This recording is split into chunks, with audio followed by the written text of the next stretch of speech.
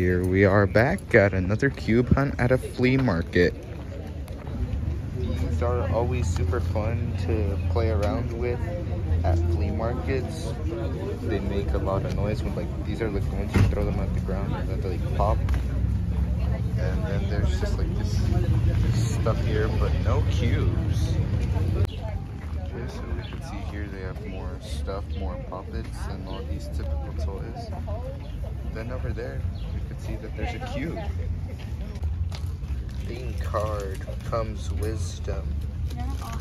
Brains wisdom. I didn't want to say this at that stand, but that cube was fake. There's nothing really Rubik-y here.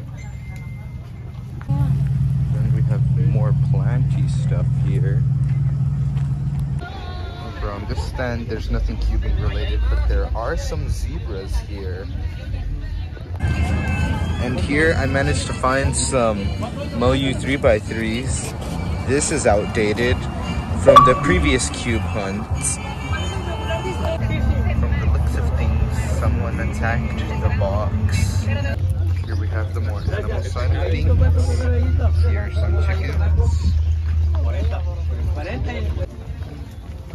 Here are some more cubes, and this one being scrapped. Big Moyu cube and those food life cubes. And this other cube. Okay, there's more cubes here, and what is this? I've never heard of this cube brand. It's right next to some of the Moyu cubes, and it looks identical to it, but I'm not sure if it's just the same cube in a different packaging or just a different cube. But fine turning spring 3x3 latest generation, I'm not sure if that's entirely true. Despite the fact that this cube isn't from this generation, I still went out and bought it. Okay, so here I am back home with the magic cube that is the latest generation.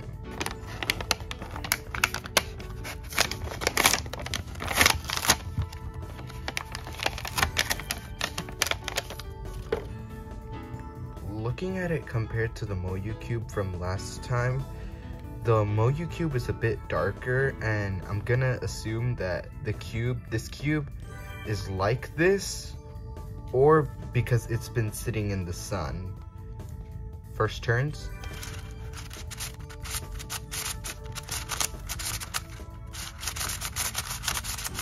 Whoa, this cube feels so sandy. There is no lube in this thing.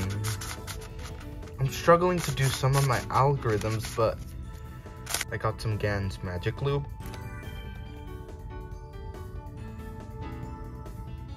Okay, that should be enough. Okay, now this cube is starting to speed up a bit, but it still has that sandy feeling. Has the lube improved its corner cutting?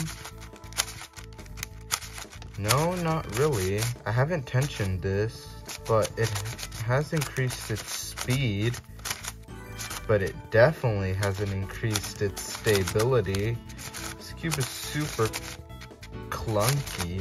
The centerpiece says importer ABC Trading Inc. 030123/172. What the heck? Come on, like, getting a center logo isn't that hard. Like, look at Gan. Gan screams out premiumness. While this is a little shady. Okay, this cube is kind of trailing a bit in speed because of the sandiness, so I'm gonna give it some Stardust to see what happens. Yeah, I'm gonna just give it some 3 drops. And let's just break it in. Alright, now this cube is gaining lots of more speed. It's now gotten a bit easier to do a corner cut because of the lubes that I added in, but it still hasn't improved. I'm gonna have to tension it. Let's do a solve.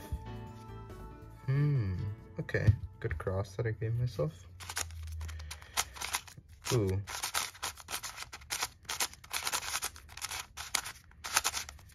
Wow, this cube feels like I'm just sliding all over the place. Come on, last layer, go. Nope. Now for this bootleg cube, yeah, it could definitely use more work since they're trying to copy Moyu's like design and all that stuff. So I'm not really gonna give it praise because it's bad and because it's copying another brand. So yes. But that was it for this video. Thank you all so much for watching. Comment, like, and subscribe. And I'll see you in the next video. Bye.